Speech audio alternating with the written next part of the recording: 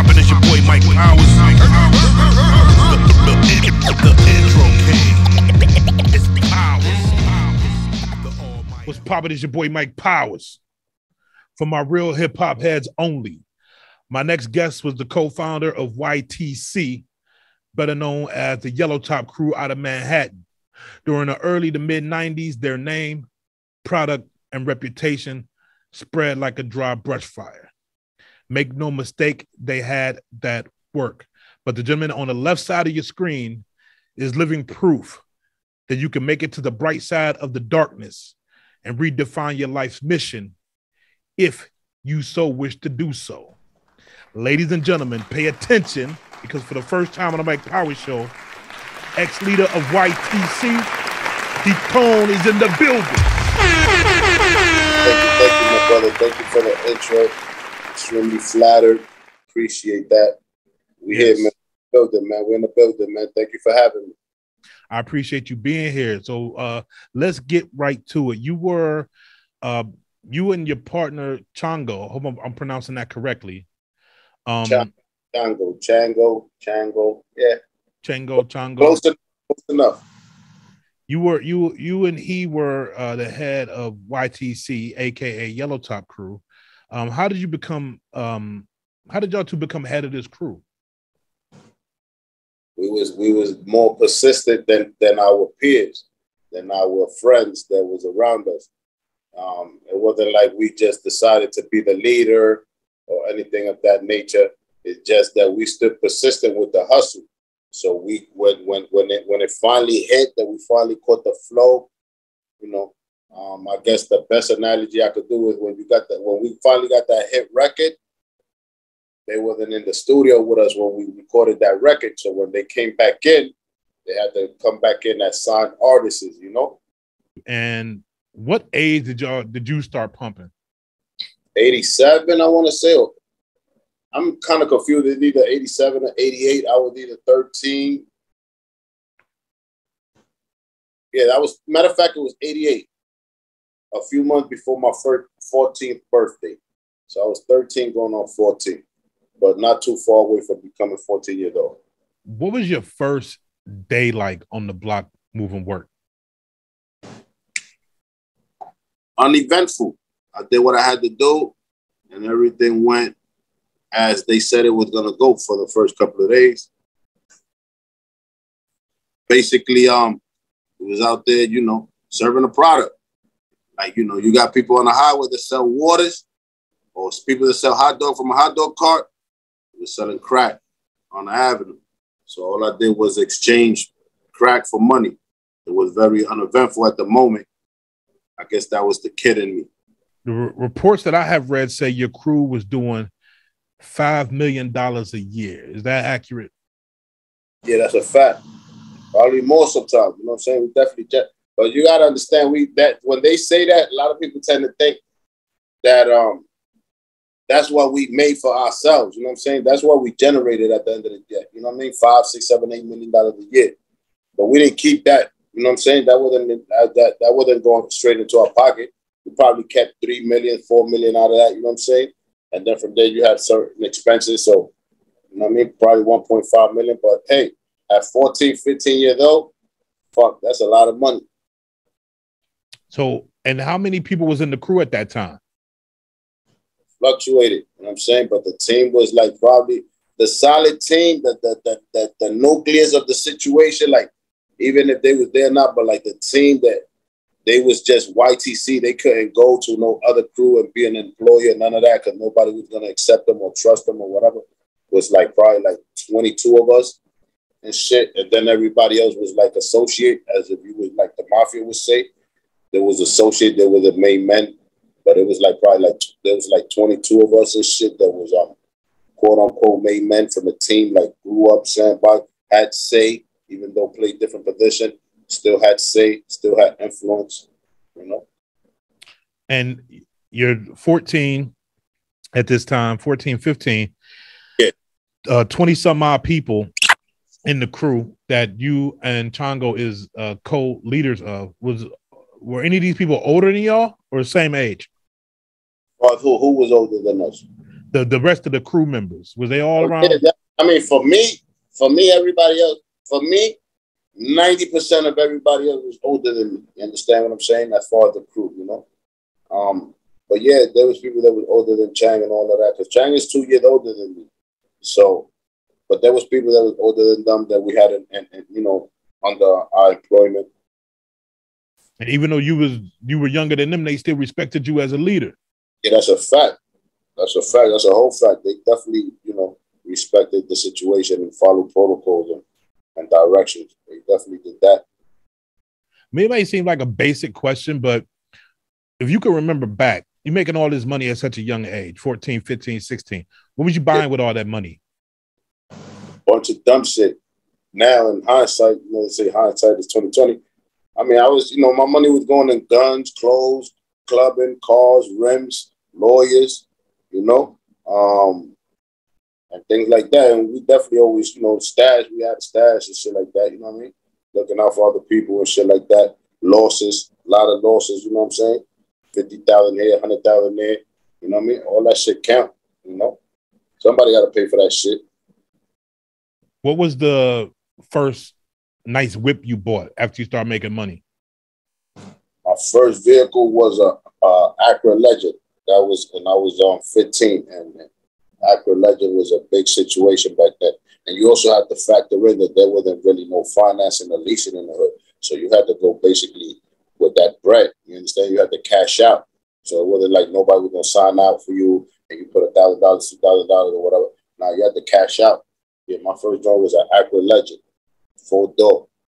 I basically wanted to follow in Marcus' footsteps. He had a Acura Legend coupe and shit. The same year that I bought mine, I couldn't find a coupe, and he had the L shit. So, but anyway, yeah, Acura Legend. Answer your question. I want to stress off the bat that you have consciously turned your life around. Your whole life centers around positivity. Now we're going to get into that a bit later. First, I want to add a little bit more context for the people. First, when did you decide that you was going to leave your old life behind? All right. I don't want to sit here and portray myself as the paragon of virtue, because that's neither. I'm nowhere near that. You understand what I'm saying? No, I want to sit here and say, oh my God, I'm so disgusted with my past life. I'm not proud of it. I don't brag. I don't do that. You know what I'm saying? That's not it, but I'm not. Everything happens for a reason, and everything plays the purpose. And we're here today, and I'm grateful that I'm here today with all the experiences and everything that I was able to live through. All I want to do is just basically do legitimate things and for exchange of money. I can't say no simple that. I want to make my money legitimately. So I strive to make legitimate revenue streams. I've never been a slimy dude. You understand what I'm saying? I'm not here trying to do no weird shit. I don't care about no one else's property. I'm not trying to rob nobody. I don't care about that. I just care about taking care of my family and living in a certain fashion where I consider comfortable and my family consider comfortable. That's it. And I want to do that legitimately. And that's it. Other than that, I don't have a problem with my personality. I'm not running around doing no crazy shit. I'm not addicted to violence where I got to be in posters. I'm not, none of that. I'm not addicted to doing crime. None of that. Even when I started doing crime, I was always striving or hoping that I could find a way to get out of there and be legit. You understand what I'm saying? It's not like the generation now that they got everything going for them, a lot of them, and they still want to run around in the streets and shit. Like that shit is a fad for them. Like that shit is cool. That wasn't the case with us. We felt like that shit was a necessity. You understand where I'm coming from? Yeah. And I mean, you were so young when you started. Did your moms know what you was doing out there? Yeah, actually, she did. My mom's always said to me, listen, man, if you're going to do some crazy shit out there, make sure you tell me. So I won't be running around there and someone else come and tell me and I look stupid because I'm surprised that I don't know what the fuck they talking about. So when the time came that I decided to sell drugs, immediately I took it upon myself to inform my mom that what I was doing, you know what I'm saying? Because that's what she told me that I needed to do. And if I did that, everything would be all right. So when I did that, she accepted it because, you know, she had no other choice. At least she felt she didn't. And that was that. But I could see the shock in her face when I informed her and showed her 100 bottles of crack and a 22 revolver and told her, listen, Ma, this is what I'm doing right now. But that's basically what I did. Like, yo, Ma, you remember you told me to tell you when I'm doing something crazy out there so nobody else can surprise you with that information? Yeah, all right, so check it. Look, this is what I'm doing. I'm selling crack. Bow. And this is the gun that I got right here just in case somebody try to get crazy. Follow me? Yeah, yeah. People talk about YTC, but there were other crews out there that you had to compete with. Like the Purple Top crew. I got some information. What would happen when your crew would bump into other squads? It's my godson. I'm gonna answer your question. My godson. You know, this is his shot with my son, and we'll talk about that later. But yeah, absolutely, we're gonna talk about that. As far as the all right, Purple in particular. Purple are local neighborhood individuals, older than us, and this is what happened with Purple. Matter of fact, I never really said the story like that. While we was coming up selling drugs and shit, like when we was, you know, that after I met Chang and we was, you know, running around before we got with Maketumba, that we was like basically exploring, trying to find somewhere, trying to plant our flag, you know what I'm saying? We was roaming around. We sold on 95th and Broadway, in 95th in Amsterdam. We've sold on 103rd in the projects, and we sold on 100th Street in Broadway. Like we sold on 39th Street between Broadway and 9th. Like we went all over the place, just roaming around Nyack, New York. Like before we found a home, we roamed around learning the game, you know what I'm saying? And finding a place where we could call quote unquote home.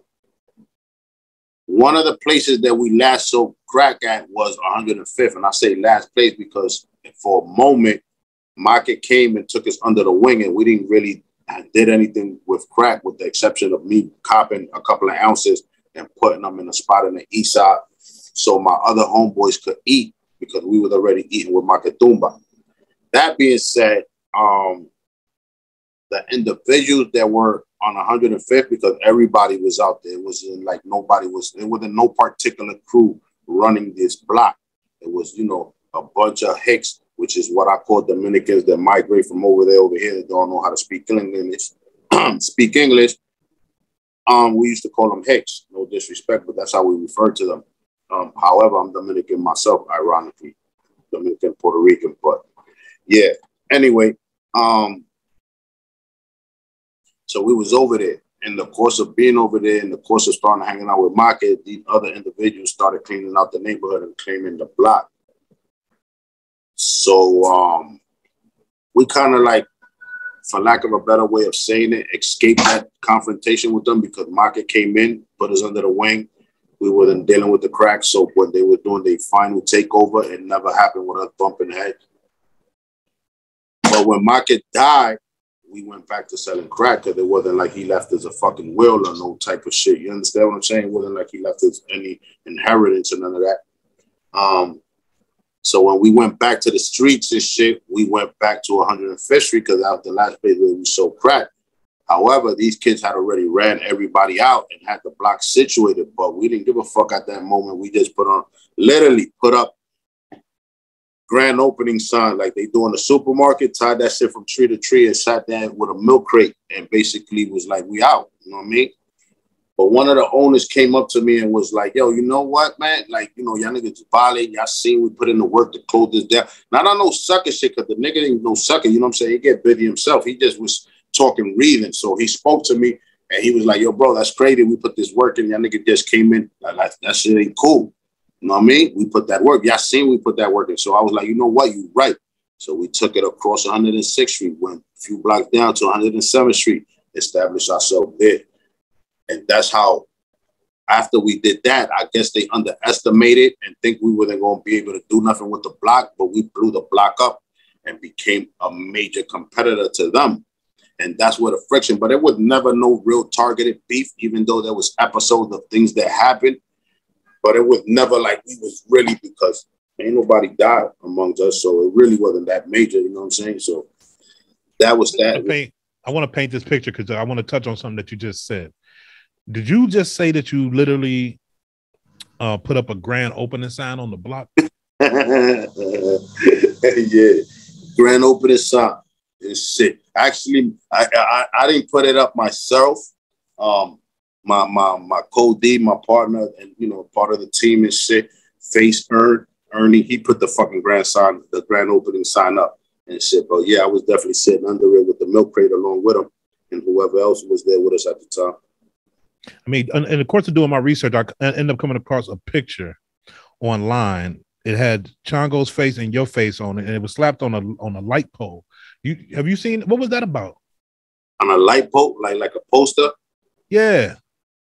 I mean, that was, that there was some people dealing with Chang that was really trying to push, the documentary to then push the film.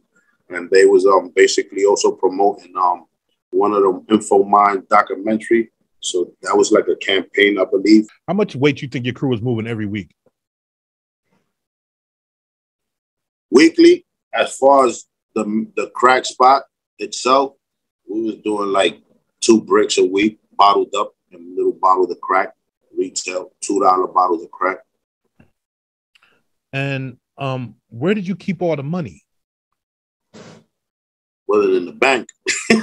All right, it wasn't. Was a shoebox under the mattress? You had a stash house, shopping bag, safe. You know what I'm saying? Safe deposit boxes in the bank. You know what I'm saying? Shit like that.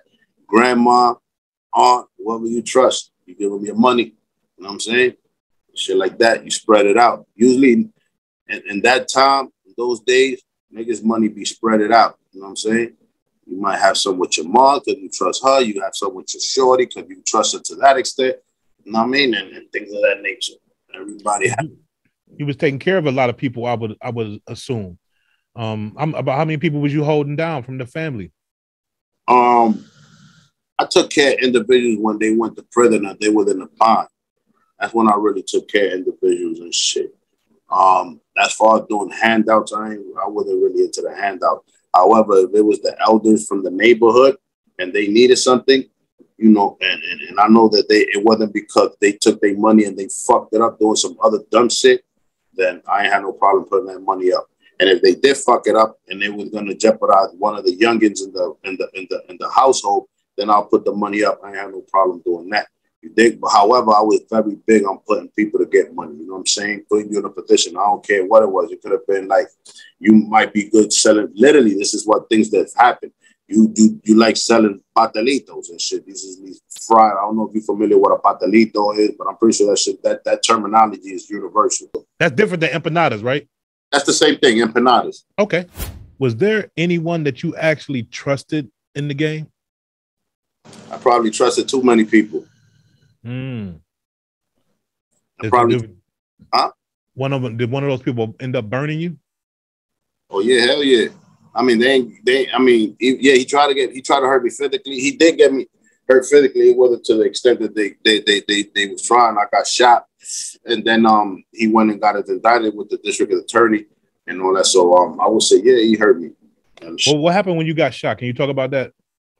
I was actually outside, more or less on the block that I was showing you on the ad, and I was standing in the doorway, and I was waiting to give some money to one of my partner's wife and shit. He was locked up and shit for murder and shit. So we taking care of his wife like we should do. So I'm waiting for her because I want to make sure that she count the money in front of me because there's been some discrepancy with the money. So in the course of waiting for them to go upstairs and count out the money they were going to give to her, some people was coming up on the block and I kind of smelt it and I seen what it was, but I didn't really think it was a direct hit to me. I thought they were going to come do some dumb shit and try to shoot the block up. So I told everybody to disperse that was in front of me and I walked to the building to try to get a gun, but the block was hot. So the pitcher that usually have a gun on them actually stashed it because it's like, damn, I don't want to get caught with crack and a gun if push comes to shove. So he took the gun upstairs. So when I went, there wasn't no gun. So they telling me to stay in the building. But I'm feeling like, nah, I'm not going to stay in the building because it's like I left everybody else for dead. But it was a direct hit for me. So when I turned around to walk out the building, the dude that was coming behind me, he thought that I already had the gun. So he just started shooting from the distance that he was at the time that I turned around. And it was a pretty, it was like probably like 50 feet away or something like that. You know what I'm saying? Probably a little more. So, I got hit one time. It went through my arm and hit me in the head and shit. And police was riding up the block at the moment that he was shooting. So when they seen them shooting, they hit the freeze.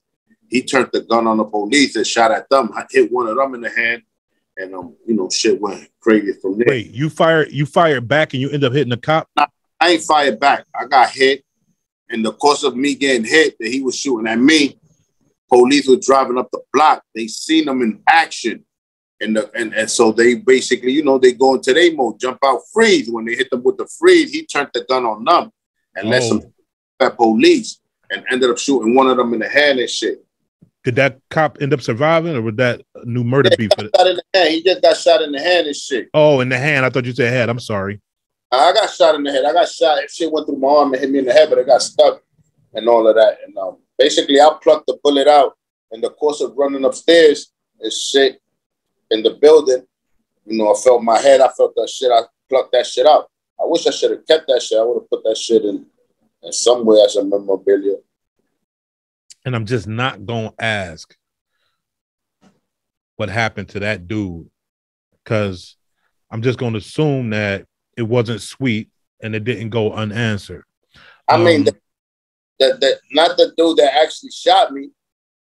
And the funny thing about it is that the team that was involved in the hit, because it ended up being like 4 dudes from Brooklyn, because the kid that ended up hitting me and hitting the cop got caught, and he basically let him know who else was with him because everybody else got away.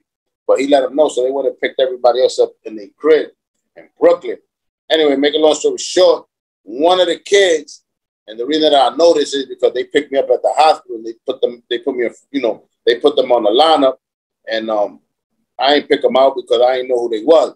But I could tell who they was because they was all clean cut, and they looked stressed next to people that was like, smoking or didn't look stressed. You understand? So it's easy for you to tell, even if you didn't see the person that did the crime, you could tell he must be the one because of the way he looked and body language. You understand what I'm trying to tell you? Yeah. So I was able to tell who the fuck was the people that participated because I really didn't know who it was or where it came from at the moment. And that shit was kind of, scary and frustrating in itself. You know what I'm saying? Yeah. So when they told me, yo, watch the lineup, I knew I wasn't going to say nothing, but I wanted to see what the fuck was going on to see if I knew who it was that they caught. So I saw these individuals. I ain't know them, but I knew who they was. Make a long story short, I ended up and get locked up a month later. I ended up in my aunt's house. I'm in the house with one of the kids from the shooting that shot me. There's no separation because I'm not testifying or telling on these niggas. So I'm just a regular person going in the house with them. If I would have been cooperating against them or whatever, they would have not put me in the house with them because we would have had a separation. You understand what I'm trying to tell you? Yeah. So I ended up in the house with the nigga. He didn't remember me. So I go in the house anyway and sit down with the nigga and all that. And basically when he realized who I was, he was scared, but I told him, listen, bro, I ain't got no personal beef with you. You know what I'm saying? You got paid to do a hit. It ain't personal. I don't know you. My drama is with the dude that did the hit, that paid you. And in the course of that, that person that paid them, I definitely dealt with them. We definitely did that. Got you. And at that time, if you can think back, if you can remember back, you're moving all this weight, you're the leader of this crew. What were your dreams at that time for the future? Well, I'm gonna be honest with you, man. I didn't think I was gonna live past 25. I thought that would have been a lot of years to live. And if I would have lived to 25, I would have felt like I made it. And that shit is sad when you think about it now. But that was my reality then. So my desire was just basically for my family and me and So we won't need for nothing. That was basically it. So, you know, we always wanted to look for an investment, something to do. However, we didn't really have anyone next to us that was really business savvy in that sense, you know. We had entrepreneurs, but they was winging it, so they really couldn't teach us. You could make your money legit or illegally. We were gonna pick legit every time. Mm. We didn't think we had a choice. You understand what I'm trying to tell you? And we went with what we was able to do at that moment, immediately, which was sell drugs. And personally, I didn't have working papers. But when I started selling drugs, I was 13. You understand what I'm trying to tell you? And I basically started selling drugs because I needed an outfit for Easter. And I needed that outfit more than what I did before because I had the girl that I liked that liked me and was like, yo, let's go to Great Adventures. So I needed an outfit for Great Adventures and I needed money to go to Great Adventures. And my mom didn't have it. And I had overheard her talking on the phone with one of her friends telling her that she wasn't going to have money for us for Easter because the check was going to come late for some reason or whatever. And that shit didn't really sit well with me, man, being that I was just, you know, feeling this girl. She was feeling me. She was bad. I didn't want to lose that opportunity. So that's when I went out searching and I tried to go work in a store around my block and they dubbed me. And I tried to, you know, pick up cans and that shit wasn't working out. I tried to go pack bags, but the kids from that neighborhood had that shit on smash. And then one day I was walking by to my pop's block, and my mom and my pop separated when I was 5 years old. So my pops was living on Wharton. That's one side of the Bronx. And we lived on the other side of the Bronx on Bristol. So I'm going on Wharton. And when I'm walking up on the block, after I get off the train and I'm walking to the block, and I'm walking the block, I see my man Ed with a bunch of money. And Ed is a dude that's in the same economic state that I'm in. He don't really got it. His family don't really got it. So he ain't really got it. So he ain't, all this money in his hand was like, where the fuck you get that money from? And when he explained it to me, I was like, I need in.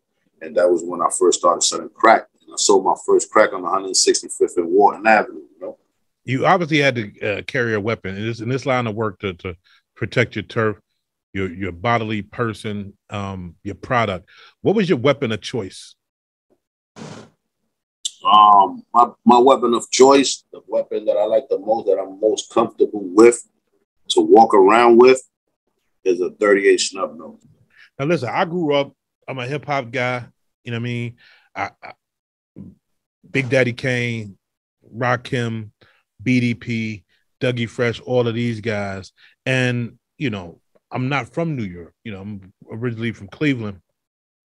We always looking at the videos and looking at New York because y'all always had the fashion. It seemed like 8 months to a year before the fashions would get anywhere else. And one of the things I know New York is known for is the fly leathers. What type, when you was making all this money, what kind of leathers did you have?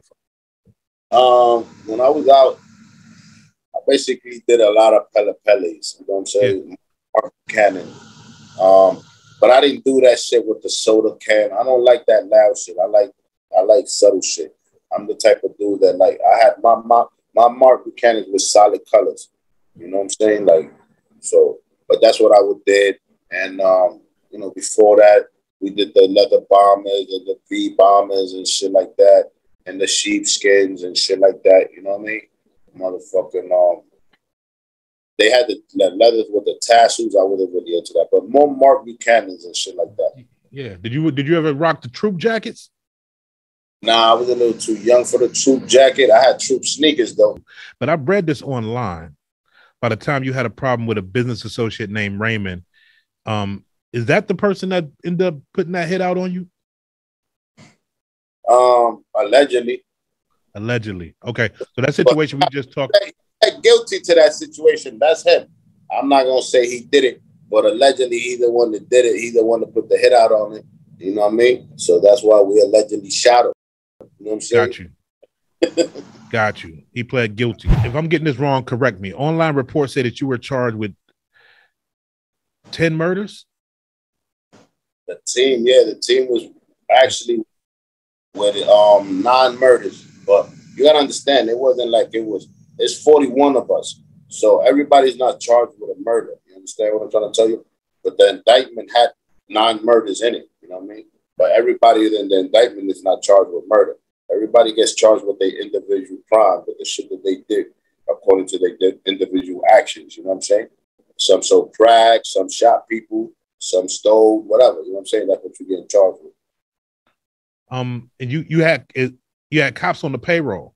How was it that you were able to form relationships with 12 to get them on the payroll? I mean, I ain't really was that shit was by happenstance. That it wasn't like I forged a relationship. What happened was there was a cop in the neighborhood that was from downtown, from another associate's neighborhood.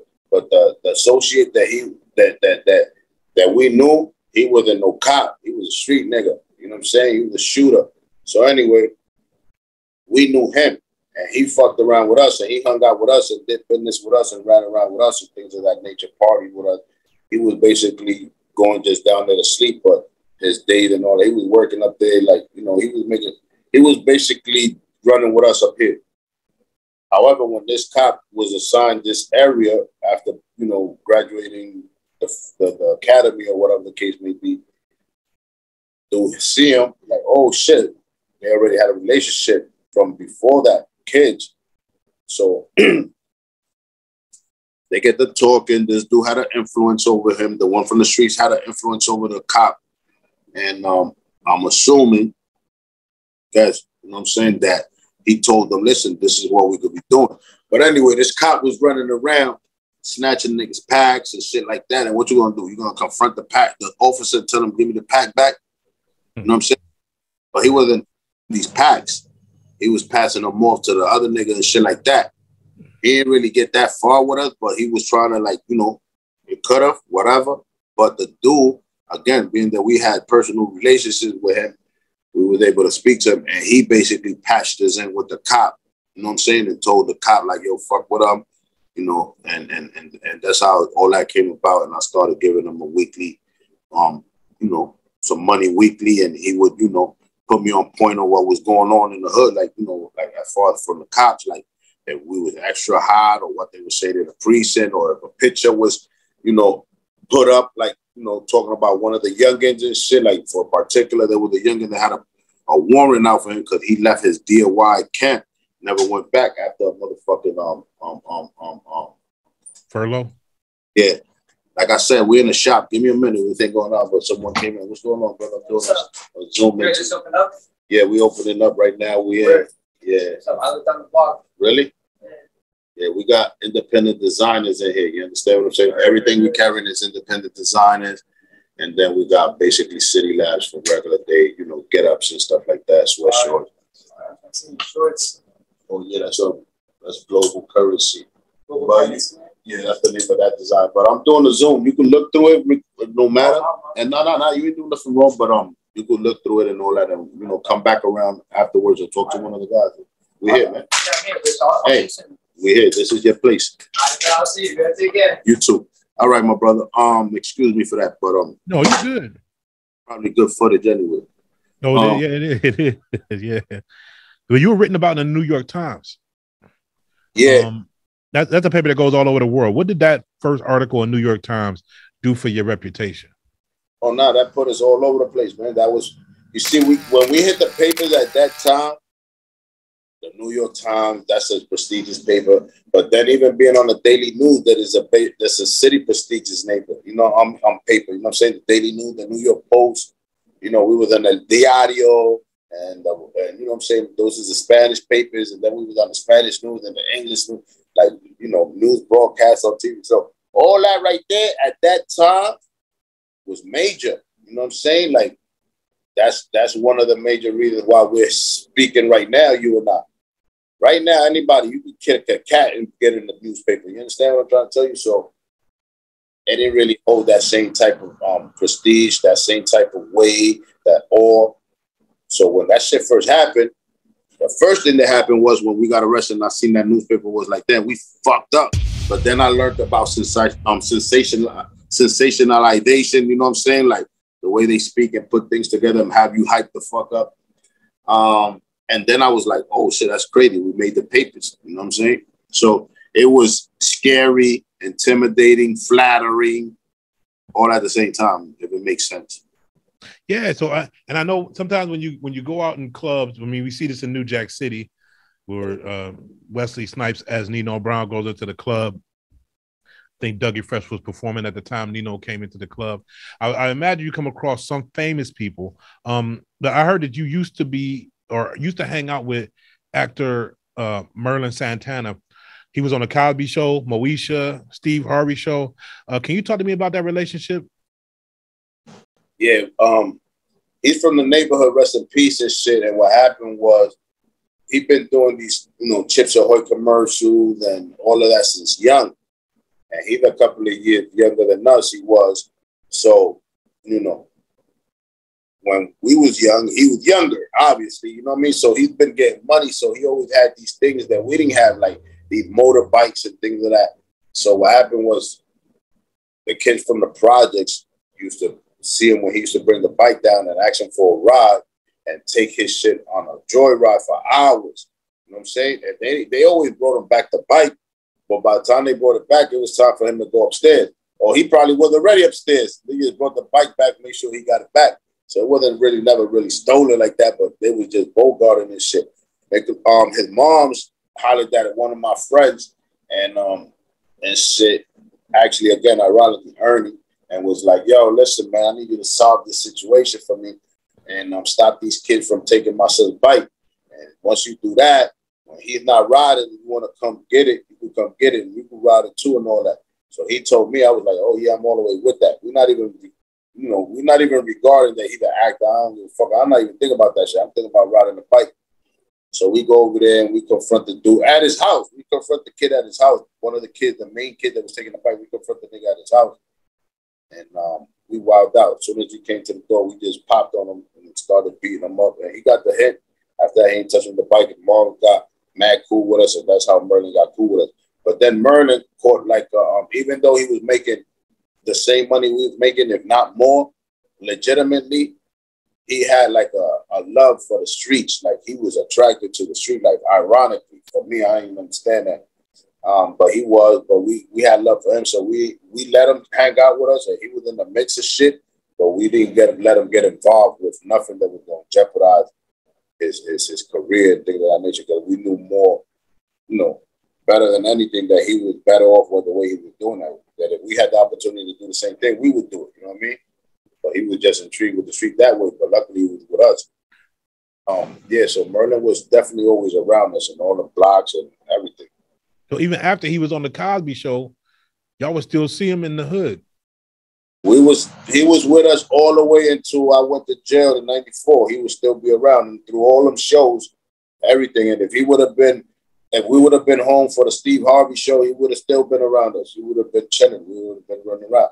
But if he would have still been alive when we came home, we would have been at a different level right now with the people that he knew and the shit that we got. And he was already supposedly, from my understanding, talking to Chang about wanting to produce the movie of the YTC movie and shit and all that. However, I never spoke to him myself, but he spoke to Chang and shit. Chang said he spoke about that shit, but yeah, man. And then he ended up getting unceremoniously murdered in California from some goofball, right? Yeah. About some girl.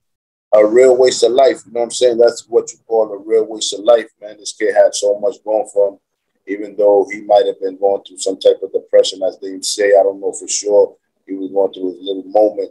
However, he still had so much shit going for him that, it's sad to see the way they just killed that kid like that for no reason, just because a bitch wanted to lie in order to save her face and herself. Because I don't know, I wasn't there. I didn't speak to nobody that was there. I just read a bunch of accounts. And I'm definitely not going to go ask his mom what the fuck happened in detail, because I'm not going to make her open his wounds up, when in reality, I'm just being nosy and ain't like I could do much about it at this point. So I say all that to say that I don't really know in detail. However, what I've gathered, knowing him in the streets and the information, Shorty was with them. She got caught by her man or somebody that knew her man. In order for her to save face, she said these niggas had her, trapped off and did some foul shit. You know what I mean? And the shit went crazy, and my man got killed. And again, speaking about Merlin Santana, really talented, gifted actor too. Like, dude was good at what he did. Very. Are there any rappers that you know for a fact borrow stories from your lifestyle and put it on wax? For a fact? Nah, I don't know for a fact. You know what I'm saying? I don't know for a fact. However, you know what I'm saying? There were stories about Mobb Deep mentioning us in their music and shit, talking about certain things and, you know, subtly about the neighborhood and individuals and shit. As far as referred to us as yellow bags and talking about my man Jose Luis and shit like that. But I don't really know because I ain't never had no dealings with them. And if we did, we didn't know because we did have issues in a lot of clubs and, you know, but we never knew if these people was anybody other than, I don't know. You know what I'm saying? Because, for example, we had a situation in Club 2000 and shit. This is a club on 157 back in the day. And the Wu came through and we had a slight issue, but I'm pretty sure they'll remember us. And we didn't know who the fuck they were at that time. We knew down the road the fuck they was. You know what I'm saying? From, you know, who they became and us associating and calculating and like, oh shit, that was okay, cool. So like that. But we ain't really had too many dinners personally with rappers. We seen a bunch of rappers, but I ain't had no dinners with rappers. Rappers wasn't really like impressive to us. You know what I'm saying? When you had a situation with the Wu, you said, do you remember what specific people from the Wu that you were talking about? I mean, I didn't really have a situation like with beefing, but the Wu, like Ray, for sure. And I want to say Ghost, but I know Ray, they used to come through and see these chicks that lived in the neighborhood, some French chicks and shit. And me, mind you, we got the tape in the car, we listened to them. But just us young on our bullshit, you know what I mean? Like, you're not just going to come through the hood like, fuck that, I don't give a fuck about that shit. Like, and they wanted to put on a sticker, so they asked the dude in the store to put up a sticker. And the dude from the store was like, yeah, you can put the sticker up. But when they went to put the sticker up, we was like, nah, don't put that shit up there, B. Like, so he's looking at us like the dude said we could, but I see where we're going with that. And they ain't put the sticker up. So now in hindsight, they probably say, you know what, we're not even going to get into it because we had odds. The odds is against us. At that moment, we were like, yeah, these niggas is pussy, but they was just being smart. Like, that shit would have not went well. It don't make them be a pussy. The odds was against them. Did you actually own hand grenades? Yeah, we owned a couple of hand grenades and shit. Did you ever use one? Hell no. I'm glad I didn't. I wasn't really trying to use one of them shit because I knew that once we threw one of them shits, the feds is coming. You know what I mean? And we didn't really know. We was young, so we didn't really know the extent of the damage that shit was going to be done. But we definitely had people thinking we were going to throw that shit. And we definitely knew that. We definitely had people aware that we had them shits. We parade them shits like the Russians do their missiles. You know what I'm saying? We came through letting people know, like, we got these grenades. I throw this shit in your building. You be fucked up. But thank God we ain't never got to use one of them. I really want to use one of them. I ain't going to sit here and tell you, yeah, I'm ready. I was ready to shoot. I would have threw that shit if I felt the need to, though. Bet that, though. But you used to walk around with a grenade in a Crown Royal bag, right? Nah, I mean, that was a situation. They stole, like, you know, on Christmas Eve, we came, you know, over Christmas Eve, somebody broke on in one of the stash cribs, what they call a trap, and they stole like 7,000 bottles of crack. So when we went in there, them 7,000 bottles was missing. That's a lot of fucking money. You know what I'm saying? So I was highly upset, especially for Christmas after cashing out for all the presents and everything else that goes along with Christmas. So I was like, damn. So we wanted to know who it was. So what we did was got more work, bottled that up in black top, despite the fact that we yellow top. So that way, when the yellow top pops up, wherever it pops up, we're going to follow that shit like the yellow brick road. And that's exactly what happened. So in the course of doing that shit, we running up in people's apartment, and I got that Crown Royal with that grenade in. So every time I went and did my interrogation, the first thing I did was take that grenade and put it on the table so they could see that we weren't playing no fucking game and we weren't going to tolerate no bullshit. So Yeah, that was an incident when we were running around with the grenade in the motherfucking brown court. How many people do you know? Because I know sometimes somebody could be so tough and so big and so ominous that they end up getting whacked because people is intimidated by them. How many people do you know in this game that got killed because they was just too scary, too intimidating? People feared them too much. They had to get rid of them. I don't know nobody that got killed just because they was too scary or whatever.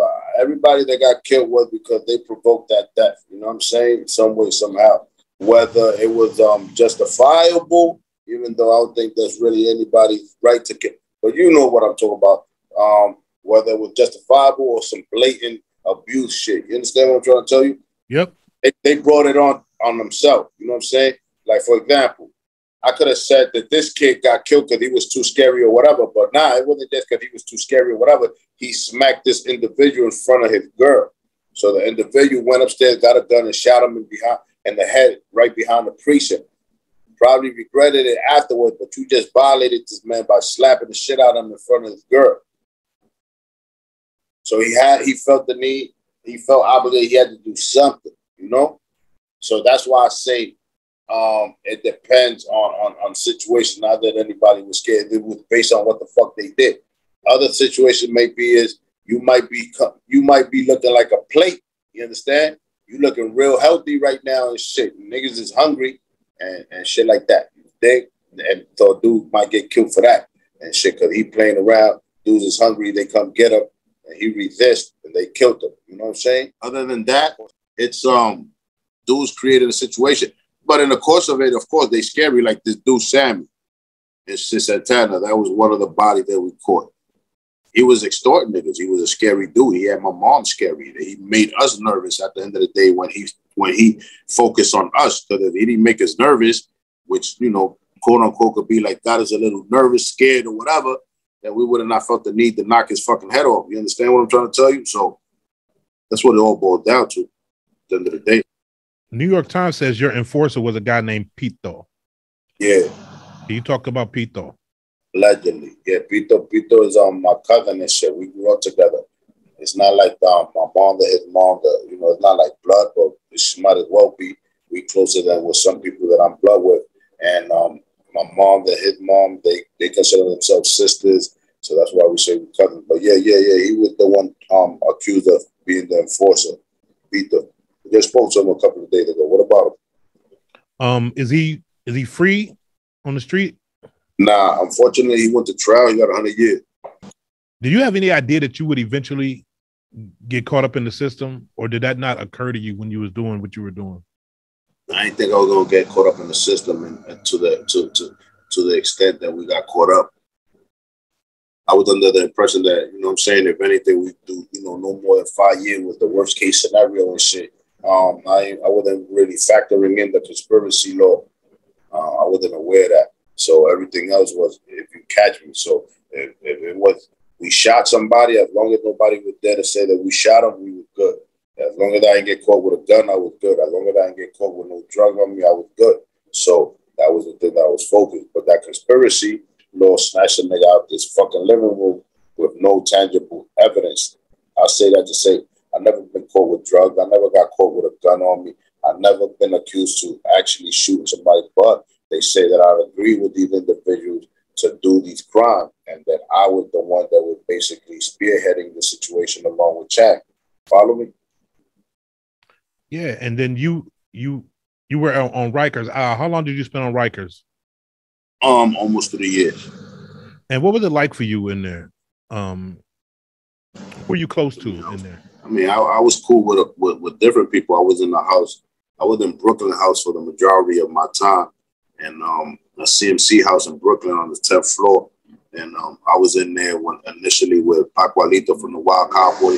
We was cool. Then he got packed up because he wanted to have a surgery and fuck with, you know, his finger was fucking with him and they was neglecting it. So he tried to pull a stunt so they could handle his finger. And they thought he was doing some other shit. So they ended up transferring him from Brooklyn to Queens. And in the course of doing that, they brought other co-defendant there, which was Fat Danny. Yeah. And that's when I met Fat Danny. And we was there for a little while. Then they moved Fat Danny and they brought Lenny and Plátano over and shit. This is all Wild Cowboy dude, you know. So we was there and shit. Then they shipped and like that. So, and then I've been around Patty. I've been around Deadeye, which was one of the founders from the Bloods and shit, and OG Deadeye. I mean, I've been around a few people and shit. You know what I mean? What did you learn from your time behind bars? Patience. I've learned patience. I ain't fully grasped it totally, but I've learned to pace myself and to look around and before I cross. You understand what I'm trying to tell you? So don't make no hasty decisions and do my due diligence and don't try to chase the Joneses and shit like that. I served a real sentence. I served altogether 21 years in prison. Oh, Lord. I just finished coming home like 3.5 months ago, you know what I'm saying? Or for a 4-year bid that I just finished wrapping up and shit. And that's it. And look, in 3 months and change, we already got the store up and running and we working. Let's talk about this store real quick before I go, because I got just a few more questions that have to do with the lifestyle. But since you brought this up, you're sitting in a shop. What block were you on right now? We're in Manhattan. This is actually where everything happened at for me.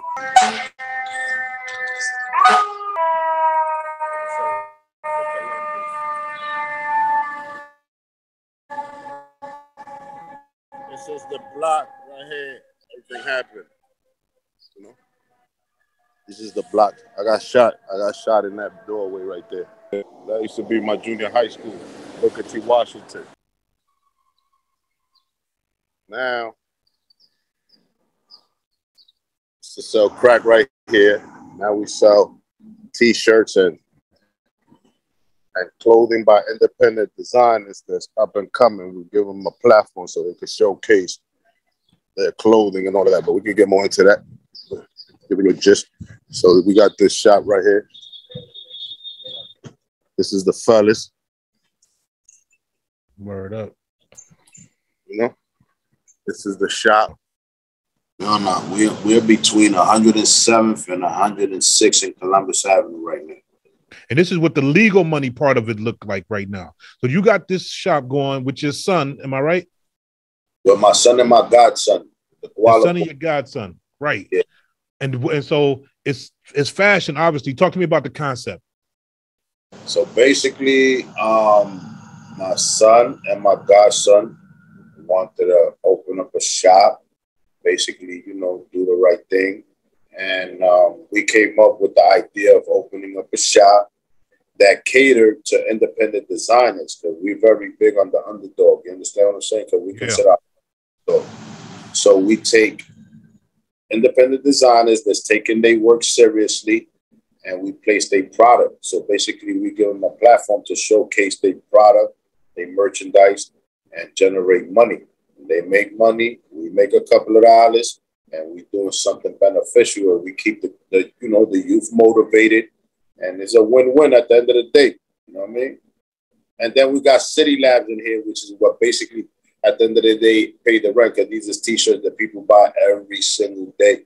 So, you know what I'm saying? As long as I do 30, 40 City Labs, I pay for the rent and everything else in here. I don't got to go in my pocket of doing that. But we got different things. Like, for example, we got a girl from the Bronx that do candles, handmade candles, and we collaborated with her for the shop, and she put these candles together. So we educating young dudes from the hood, like, yo, bro, buy yourself a candle, like that shit in your room, so when your shorty come in, she can see that you got some manners and you got some type of class, or even take it to the telly with you, you know what I'm saying? So basically, that's what we doing, man. We basically got a shop, and we letting kids, you know. Now we came up with another idea with the space that we have. We're going to get independent artists to put their paintings up here for sale. And at the same time, we'll have the art in the shop that'll make it look nice. And we give a platform to the kids to sell their joint. And we make a little commission in it, because we got to keep the light and the rent paid. You understand what I'm trying to tell you? So, and that's that, man. And everybody feel motivated, man. And there's other people that's looking forward to opening up other business in the hood right now. So we kind of like started a trend with this. What does it mean to you to be able to come out, make legal money, and to show other people what legal success looks like, especially your son and your godson? What's that feeling like? It feels like a blessing. It feels like a blessing, man. It feels like, it is a great feeling to see my son and my daughters and my granddaughter come through and run around and be on the shop and chill in front of the shop on the sidewalk and bringing that type of energy and having the kids have a place to come pull up and chill. You know what I'm saying? It feels great. It's a blessing. Technically, according to statistics, I'm not supposed to be here. You dig? So to be able to be here and do that on the same block that I basically was doing a whole bunch of negative shit. It's like, wow, I got an opportunity to turn a negative into a positive right here in my own block, my own neighborhood. So it feels great, man. It's a blessing, man. I feel blessed. Is this what you do on a daily? You wake up in the morning, you go to this shop, you make sure everything's going well there. That's what you spend most of your time at? Yeah, as of late, I spend a lot of time here, but I'm moving around. You know what I'm saying? Because I'm conducting. That was one of the other reasons of having your own business, to be able to be flexible. So if I'm not handling business with one of my daughters and shit, because I got two younger ones and shit, one 12, one 13, and then I got one that's 28. She got everything on smash. She's a great girl. But the little ones, let's say if I got to do something, I have the opportunity to move around. And you got hats, you got shirts. What else y'all got in there? But you got candles, you got shorts, jeans, shoes. What else you got? We got a little bit of everything, man. We got a boutique situation, so that's another thing that we offer, exclusivity. So we got the pieces that we got here. Once they get sold out, chances of you seeing them again would be slim to none, because it's not mass produced. Again, it's independent designers, so their budget is but so big, which it works for us if you were the type of person that don't want to see your shit all over the place. But then we got certain things with merch on it. For example, this is the merch from my sons and them, because they got their own movement, the Guala Boy, Guala Life and shit. So I was going to ask you about that. Talk to me. What is Guala Boy? Because I saw it on your IG page. Actually, that's just like, when they say nigga instead of nigga, and a term of endearment for the majority, not everybody. A lot of people still don't jack it, but you understand where I'm going. Like, so then Guala was something like that. People that didn't speak Spanish, if they saw two individuals that speak in Spanish with each other, and if they knew that the individuals knew how to speak English, they would feel uncomfortable, and they would say something to the extent like, yo, stop talking that Guala shit, or whatever the case. So we just took that and was like, we Guala boys. We speak English and Spanish. You understand what I'm trying to tell you? We even though we were born and raised here or grew up here and could identify with the hip hop and all of that, we still know that we're Latin. We still know that and we're not going to deny or neglect that part of the culture either. Right. You got individuals in all different walks of races. You got Hispanics that want to act and move Black and disregard, not even realizing that we're all Black, we're all Africans. You just, different places landed and the culture is different. That's it. But technically, like, we're all derived from the same tree. You dig? So that being said, however, the culture is what deviates. So if I grew up in a Dominican culture, I'm not going to neglect it just to impress you and act quote unquote black or white or whatever. You understand what I'm saying? I could indulge in like the Black culture and partake into it without having to neglect my Hispanic culture. You understand what I'm trying? And that's what Guala Life is all about. There ain't no discrimination, none of that. It's just us being able to rep who we are without offending no one, while still being respected in the English culture, because we put in work in that shit too. You understand what I'm trying to tell you? So yeah. We as Americans, we watch a lot of stylized reenactments of drug life, whether it be like the show Snowfall, the Snow Like Power. We see a lot of delicate situations unfold. Can you tell me about a time where you were under a lot of stress and had to make a big decision or a big move? Like what? Like what? Like I understand more or less what, like in what particular area. Like maybe there was something that you had to make a decision about. You're sitting in your house, it's weighing on you. Maybe you have a choice of whether you need to go talk to somebody, you need to go send somebody to do something. There have been decisions that have been needed to be made concerning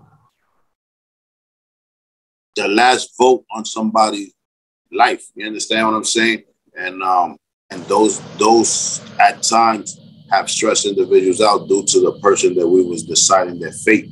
You understand what I'm saying? But ironically, my grandmother, rest in peace, used to be able to read my body language. And she could tell when I was off. And she would ask me, and I wouldn't want to really reveal much. So I would say, like, nah, everything is cool, bro. Don't worry about it. Everything is cool. I'm dealing with it. I'm cool. And she would say something to the extent like, well, listen, man, before I go take you some flowers to a cemetery, I'd rather send you some money for some cookies up north. And that used to determine the person's fate at that moment right there. Like, fuck that. I'm not going to, because usually the thing that we did was with individuals that we felt if we didn't do what we do, they were going to do that shit to us. You understand? It wasn't to try to take nobody's shit. It wasn't about trying to implement fear and just do this so they could know that we ain't playing. Like, nah, it was because these people threaten our lives one way, some way, somehow. You know what I'm saying? Other than that, we didn't go into the block having to do anything to nobody.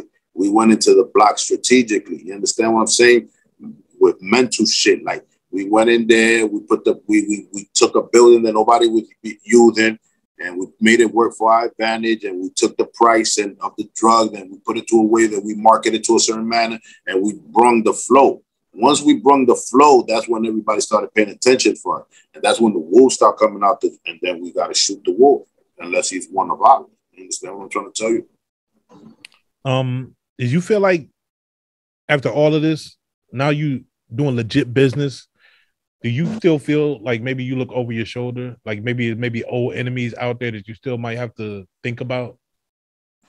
And before I go further, I know you see me keep going like this, is that I try to listen and sit to what you're saying and shit, because I ain't hearing that good as I did before. So every time I go like that, is to hear what you're saying. But as far as old enemies, I don't have no old enemies personally. Everybody that did something to me, you know what I'm saying? That shit been dealt with. These people's not around. You know what I'm saying? Like, I don't say that to brag or try. It's just a fact. That's it. As far as being vigilant, of course, got to be vigilant. But then again, look, I got a shop on 100 on my block. Like, so it ain't really like I'm worrying about too much. You understand what I'm trying to tell you? Because I'm sitting here on the block every fucking day. You know what I mean? Of course, we're not just going to be sitting here like, oh, and leaving it all up to God. Because, from my understanding, God say, help yourself and we'll help you. And I'll help you. Help yourself and I'll help you. So we definitely going to take the proper precaution and have everything in place. Just in case somebody do some dumb shit and try to jump out the window for whatever reason. You know what I mean? But it ain't because of something that I did. I'm not sitting here just, telling everybody, y'all niggas got to take me or whatever. Nah, I'm chilling here because I know that I don't got no problems with nobody. No one that has done nothing to me. I haven't done nothing to no one out here. So there's no reason for us to have a problem. Whether you like me or don't like me, that's your problem. You understand what I'm trying to tell you? As long as you don't disrespect me and violate my personal space, everything good. Other than that, yeah, we definitely always going to be vigilant. But as far as being too worried, no, I'm not too worried. Let's say that there's a 13, a 14, a 15-year-old boy out there who might watch this interview. Yeah, maybe he need some new Easter clothes to impress that girl down the block, and he thinking about doing some of the same thing you did when you was 13 or 14. What advice would you give to that 13, 14-year-old boy or girl that was more or less in the same situation as me? Yes. Just chill, relax. Next year, if you got another Easter and if shorty really feeling you, she gonna accept you for who you are. If she don't, then fuck that. Wait till next year. You're gonna be 14. If Mom Duke ain't got it, you're gonna be in position to get a job legitimately on your own on the summer youth program. And that's basically it. You know what I mean? You push forward. But don't sell your soul for an outfit right now, because that's basically what you start doing, is selling your soul for material gain. And I mean, the people like to glamorize the story, But so much hurt and pain came behind that. You did time behind what you did. You lost friends behind what you did. Certain families was destroyed, whether they was your ops or whether it was people in your own crew. Their families got destroyed behind that. And I know that that's something that you really like to stress, which is probably one part of the reason why we're doing this interview with you sitting inside this legitimate shop. We talked about this in the pre-interview. You really wanted to put that message out there that you don't want to glamorize and glorify the street lifestyle, the violence, and the drugs. So as we end the interview, if there's anything else that you want to drop off to the people, the floor is yours. Hopefully, you know, if one of them young kids is running around, they see this shit, they could get something and realize, like, listen, man, we don't got to go that route to make our dreams pop. Just have the patience and put in that due diligence. Anything worth having in life doesn't come easy. You got to put that work in. I've learned that as time goes on. Other than that, I want to thank you for your time, man, and giving me the opportunity to speak on your platform and talk to you about my new ventures. As far as the new ventures, to add on to that, like, we got the Westside Boutique. You can follow the page at westsideboutique.com. We're in Manhattan. We got a bunch of stuff. If you got any independent designers or any independent artists, they could reach out. We could probably place their merchandise and, you know, push it and, you know, generate funds for them so they can continue to do what they do. And whoever want to follow me, you can go to Titon Rosavelli at IG, Titon Rosavelli Facebook, and Titon Rosavelli everywhere. Or you can go to Guala Life and find us. Other than that, man, everybody be safe, man. Stay focused and patience, man. Patience. Titon, thank you so much for giving us your time. When next time I'm in NYC, I'm gonna stop by the shop, bring a camera with me so we can get some more footage. Definitely. And I'll walk you through. I'll walk you through the hood and all that. You know what I'm saying? Absolutely. But definitely come through, man. Whenever you're in the city, man, you're more than welcome to come through. Absolutely. Ladies and gentlemen, Titon.